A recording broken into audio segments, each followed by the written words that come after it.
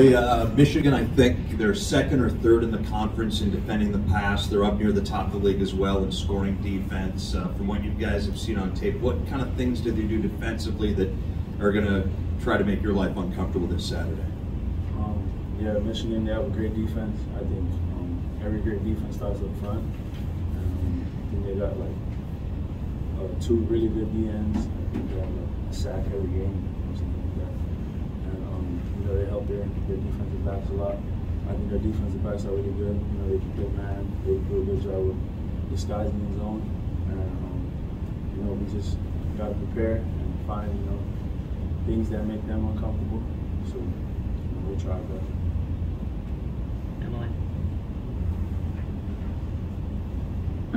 First, I just have a quick one. Are you at all aware of the records that you are about to break at Maryland with passing yards and things like that, or do you not even know? Okay, that's fine. My second question is just with the offense in the red zone. After watching tape, I mean, what are you working on trying to improve decision making and things like that when you get down close to the end zone? Yeah, like you said, just decision making. I think twice.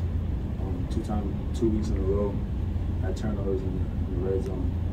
That's not good. That comes down to decision making and stuff like that. So, this past one was just, didn't recognize the linebacker. He dropped right under the post route. And, hats off to him.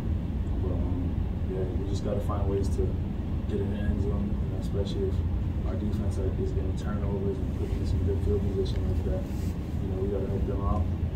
Score in the red zone, whatever it takes. Anything else? Dave? Taulia, you're still very young in your growth and your progression as a starter, right? I think it's 10, 12 starts or what have you.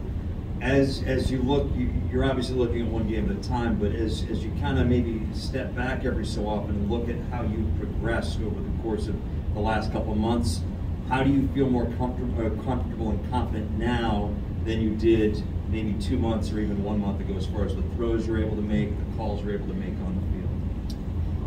I feel more comfortable. I think that's what comes with experience. The more you play, the more you see things, the more comfortable you get. And I feel more comfortable in the pocket, escaping, extending plays and stuff like that. But the biggest thing is I'm just trying to help our team win.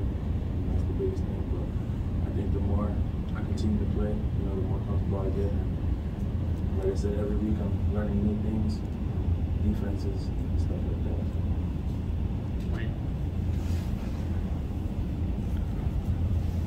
What is the coldest game temperature that you've played in? I think this past game was up there. It was real cold. I say Northwestern. It was windy. My first game over there. Other than that, I played some cold games in Alabama, like in high school, but it's nowhere near the Big Ten, Michigan, and stuff like that. Was it cold enough to affect anything about ball grip, or did you think about putting a glove on, or how do you get ready for that?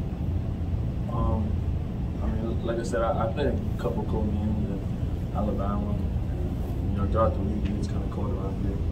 So I don't think it affects any grip or anything on the ball.